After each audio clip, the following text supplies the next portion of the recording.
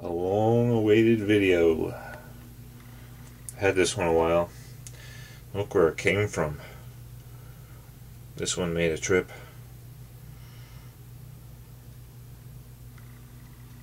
What is it? 1975. And now look where it is. It resides here. Alright. Let's see what it looks like.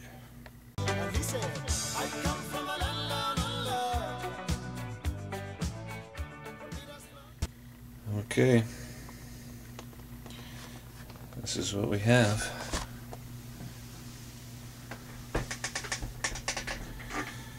Interesting display.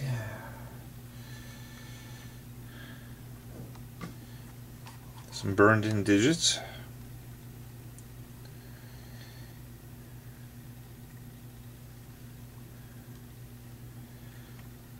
Homemade case.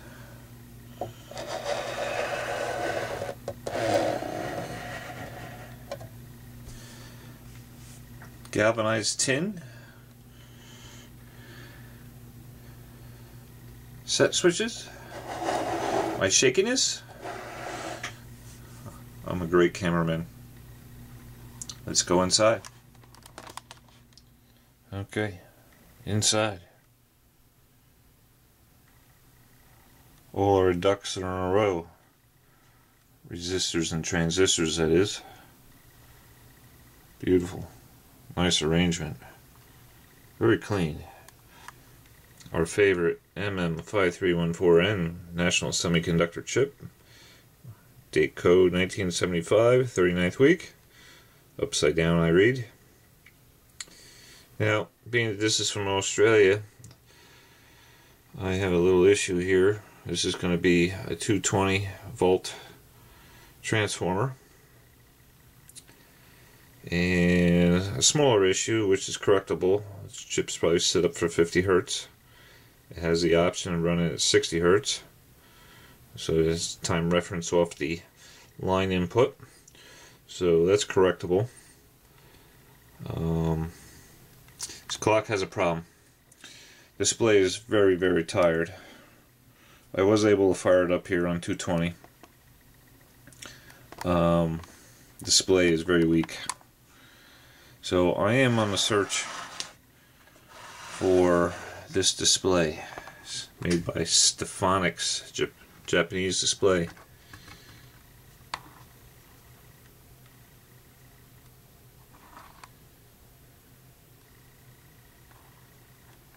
J4929A. It is used in a Canon calculator. One of the models. Let me paste in an image here.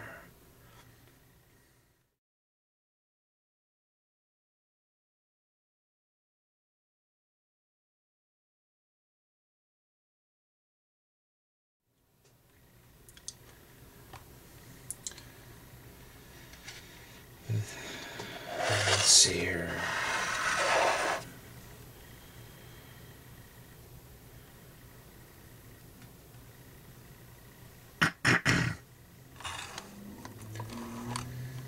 Screen printing, set it for a 12-hour jumper.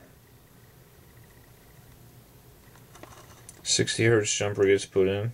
I guess that will then make it run. That's nice and easy. Yeah, the board will have to be pulled out. Check the power supply out. Normally I do a video with the completed outcome in it. I'm not going to do that this time, as we have some major issues. I am trying to find this display, as I said. So that's been the holdup. But I wanted to get this out, feature this clock. This is a, I think as they say down under, a Tricky Dick's clock kit. Dick Smith Electronics kit.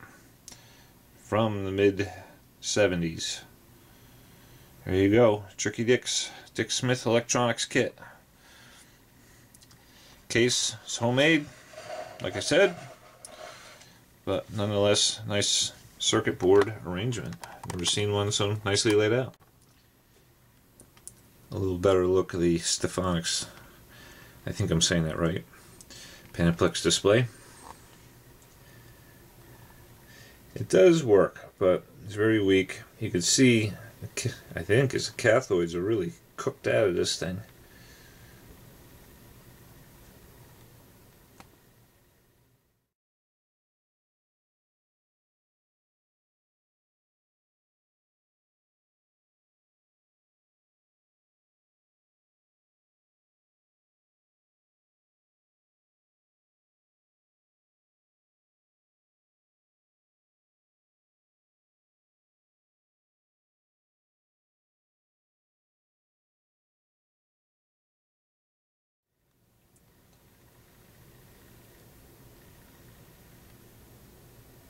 Whether I do some elephant tubes, which are individual 7-segment displays, and a individual tube package,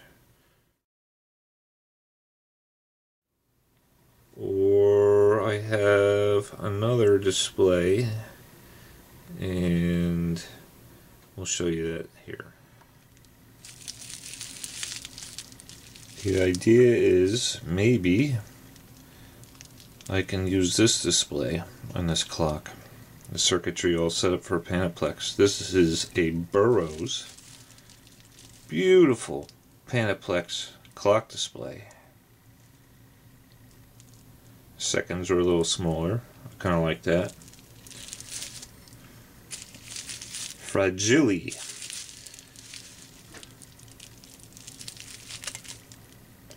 I'm reading upside down here. I gotta get you a label.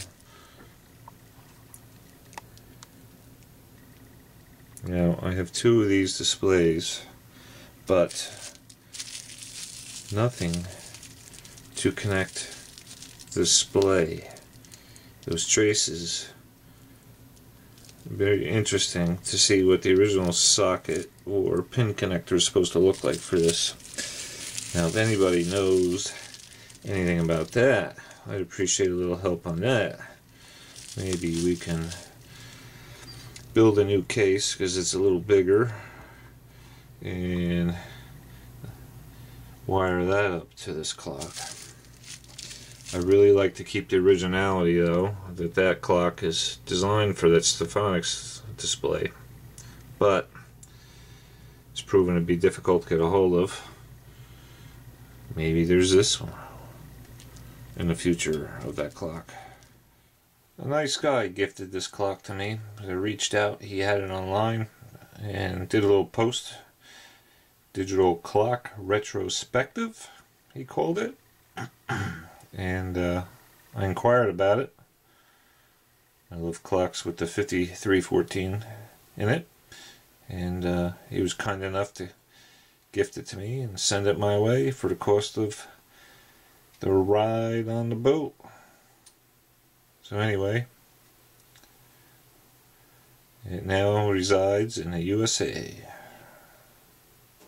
Thank you, sir. Well, that's all we have for this one for now. It'll be a day where we feature the display, hopefully. Working on this clock, and then I'll do another vid. Bye for now.